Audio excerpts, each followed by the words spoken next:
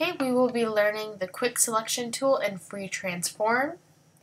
Now I have both my layers already on there, but the cat layer needs to not have a background, so I can move it into place. There are a couple of ways you can do this. You can do Magic Wand, which selects the color range, but it's only selecting one area. So we're going to hit Control D and take that off.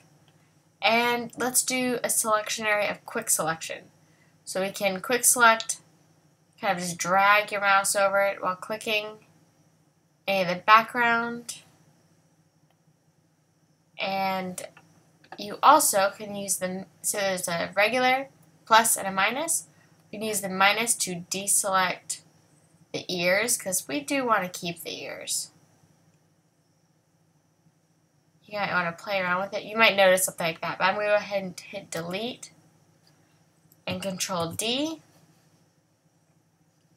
Let's go ahead and select out here and minus some of this ear.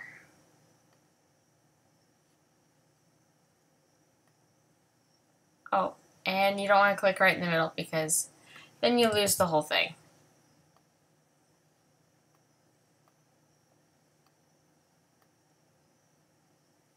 And just hit delete.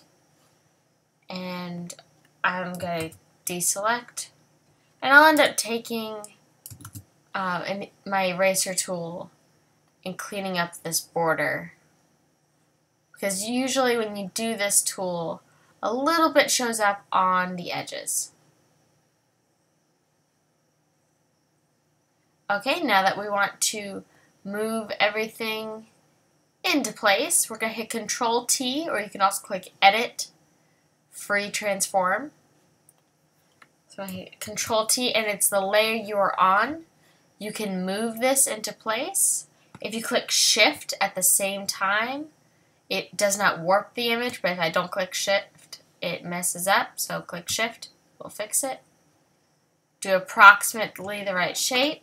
It will look a little pixelated, but once you hit Enter, you should be okay. I'll make this a little larger. And hit Enter when you're ready.